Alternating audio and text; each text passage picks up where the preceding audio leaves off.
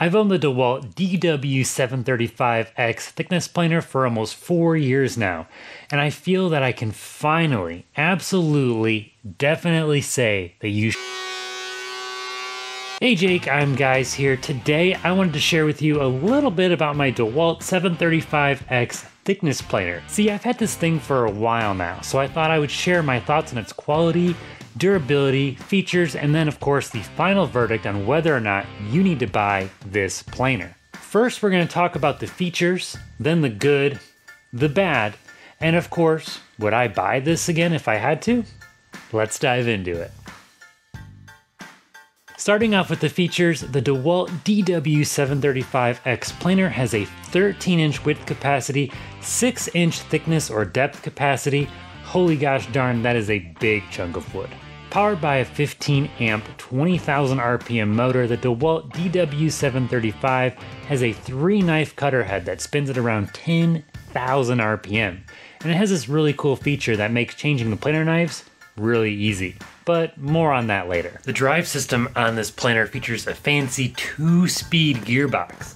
That means you get 96 and 179 cuts per inch if you want that extra fine finish. The DW735 has a super big, heavy, sturdy cast aluminum base that, according to the website, is 2 times more rigid than a standard 10-inch base.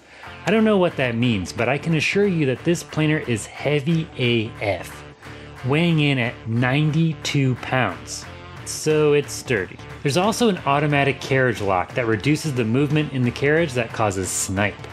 Since it's automatic, you don't need to activate it. This is achieved by these 4 threaded rods at each of the corners and a chain drive, which in my opinion is far superior than most of the lunchbox planer designs out there. Some other quick features included on the DeWalt DW735x thickness planer are a material removal gauge, thickness scale, and this really cool extra large turret depth stop, which allows you to set the material thickness to some common thicknesses that you might use. The first thing that really drew me to this planer was the way that they designed the carriage mechanism.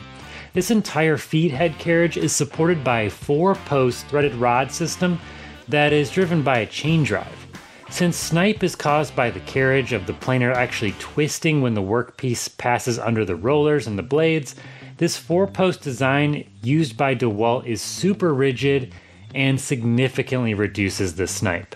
If you compare this design to a portable lunchbox style planer, which uses a single threaded rod or 2 or so guide rods, it's pretty obvious why a DeWalt planer has a superior design. The next feature I really like about the DeWalt DW735 is the way that they engineered the cutter head to use these easily replaceable knives. Most planers or joiners use a clamping mechanism to hold the knives in the cutter head that don't positively locate that knife. What this means to you is that in order to replace the knives, you would need to use a special jig or a dial indicator to make sure that all 3 knives were correctly positioned at the right place. If even one of the knives is sticking a little bit too far out or not far enough, this is going to result in a wavy, bumpy surface on your workpiece. The smart engineers over at DeWalt solved this problem by designing the cutter head with locating dowels. In order to swap in new knives, you simply use the included tools, which are built into the design here, remove the old knives, and drop in the new knives. These knives also have 2 edges, so you can actually just spin them around and get back to work without replacing them if you don't want to. Extra bonus, the tool to do pretty much any maintenance on this planer is stored conveniently right here in the top. This is one of those features that engineers could have saved 5 minutes and just left out of the design entirely, but they were thinking ahead, and it's really one of those little features that makes life a lot easier. Some of you might already be screaming that making the knives use special dowels was just a way for DeWalt to make you spend more money on the planer knives, but I'll get to that later. My third favorite feature on the DeWalt is the fan-assisted chip ejection system. DeWalt engineers seem to be a pretty clever bunch, because one of the big issues I have seen on the cheaper planers is that the chips can often get stuck around the cutter head and clog everything up. But the DW735 solves this by adding a shroud inside of the planer along with a super powerful blower motor that vacuums the chips right off of the cutter head as they're cut. This means almost no chips escape the planer, leaving your workshop super duper clean. Nothing is perfect, and the DeWalt DW735 thickness planer is no exception. Remember how I kept saying that the engineers over at DeWalt Stanley Decker seem to think of everything? Well, let's talk about these Outfeed tables. The Outfeed tables are included with the DW735X model, but you can also buy them separately. The neat thing about these tables is that they're designed to actually fold up when not in use. This reduces the footprint of this rather large planer design and makes it much easier to store. However, the Outfeed table can't fold up because it hits the blower motor. Seriously? This seems like a pretty silly oversight, but it's quite annoying nonetheless. Next up on my the bad list is the afterthought design of the dust collection coupling on the blower motor. This is held on by two small little plastic tabs, and they break really easy, especially if you have a heavy dust collection hose like I do. So just something to keep in mind. Also, Christmas is coming up, and if you're looking for a cool stocking stuffer, look no farther than the Woodworkers notebook. This has a handy dandy fraction to decimal chart on the back if you hate metric like I do. And inside we've got a bunch of dotted paper as well as some handy dandy reference equations. Be sure to check these out on Amazon. I mentioned that I like the design of the planer knives because they're really easy to replace, but a downside of this useful feature is that the knives are pretty expensive, clocking in at around $55 or so, and while they're reversible, this can add up pretty quick if you're milling a lot of lumber.